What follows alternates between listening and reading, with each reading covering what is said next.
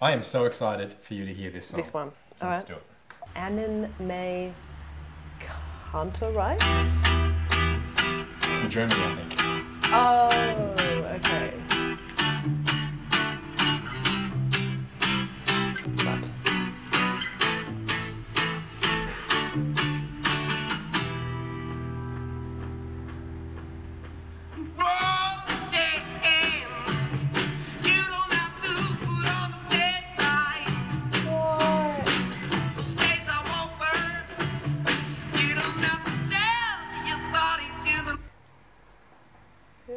No. I was listening. Let me watch it. I wasn't expecting that sound to come out of him. That's why I was like, huh? Yeah.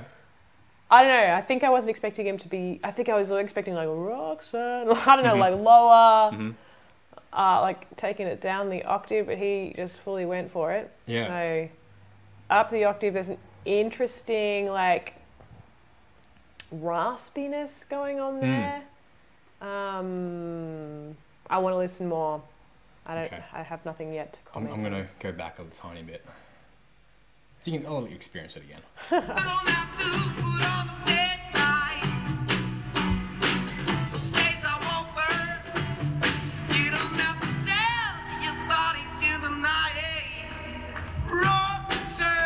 Oh, I recognise this guy somehow.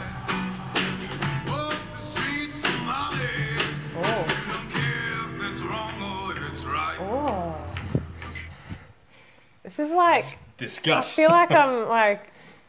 I don't know, like you put a box of chocolates in front of me, I've eaten one that was really good, and then you give me another one and it's also like really good. It's like... And with a box of chocolates, it's a gamble. Like sometimes you get your Turkish Delight. You get the coffee flavour. I like Turkish Delight. Really? The coffee ones always threw me off. Oh no, yeah. So I was like, you know, you panned to this other guy and I was like, oh no, you know. And then I'm like, oh, another delicious chocolate. Yes, another delicious, tasty treat. Yeah. Yeah, but like different, like completely unique. Yeah, yeah. I think they bounce off really well. Like in the past, we're talking about, when you have one singer singing maybe two different vocal lines, it sounds very jarring. But they're two very different vocal styles and sounds, but I think it works well. Yeah, there's something that unifies them, and it's that like there's that slight like raspy kind of quality in both of their voices. This guy I'm getting a bit more Tom Waitsy kind of vibes, but like a Tom Waits that can actually sing, kind of. Yeah. We need to do a deep dive on this guy at some point. But yeah, let's continue.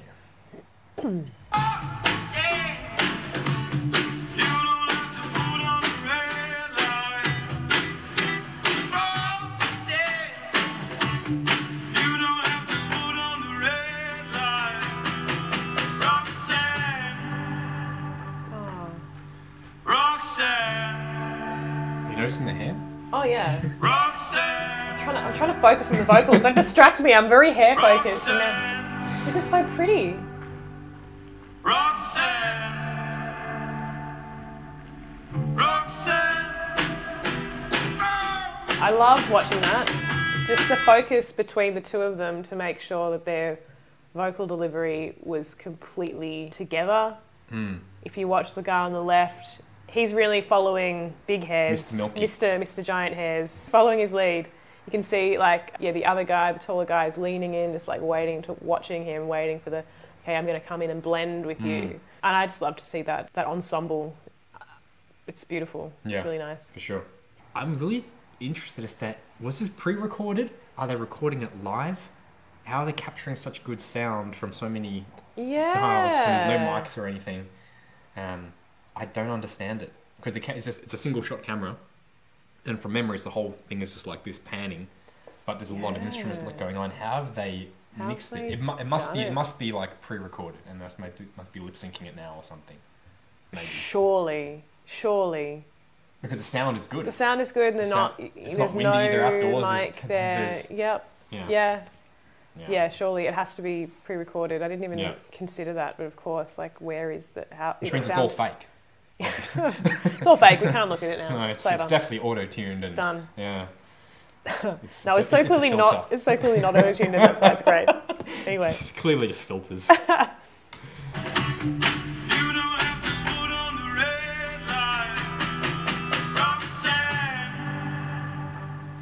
He's smiling. Look at him, he's loving it. So nice. Roxanne. Such nice harmonies. Yeah.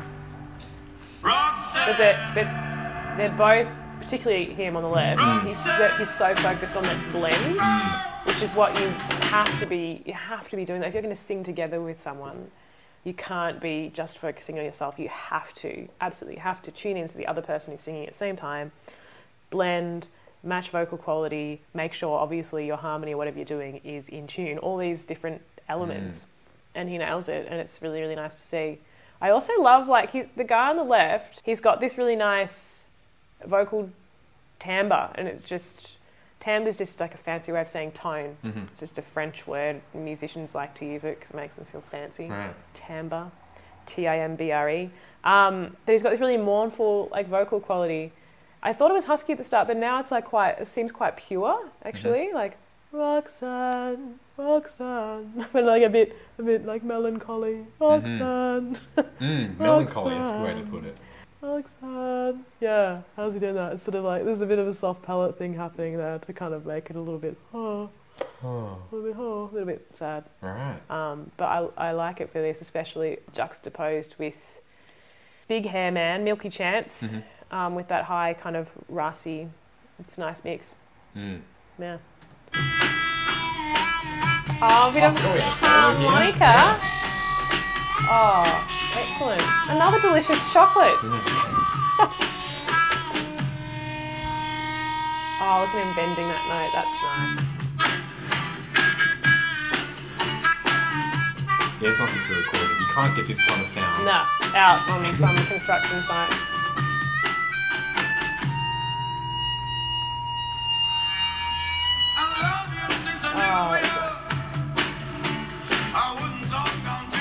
There's that raspy quality coming in again.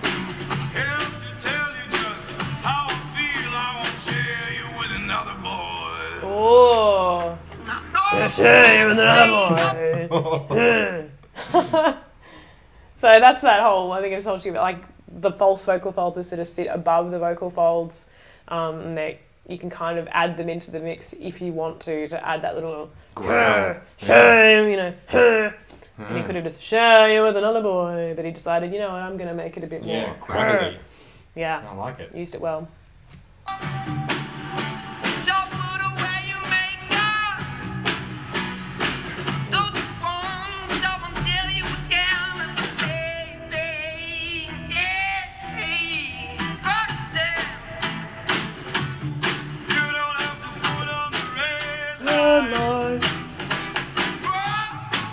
It's a really nice combo of sound.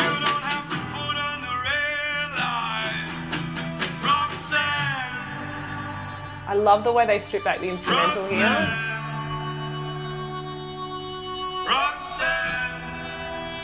Bring in the harmonica there to make it slightly different from before.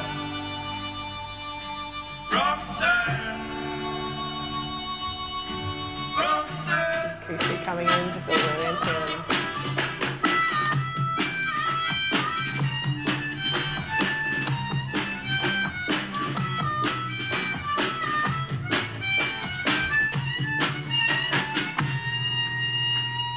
Harmonica is not used enough. Yeah, it really isn't.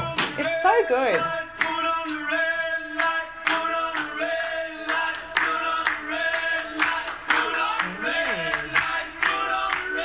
Some harmonies. How's it going to end?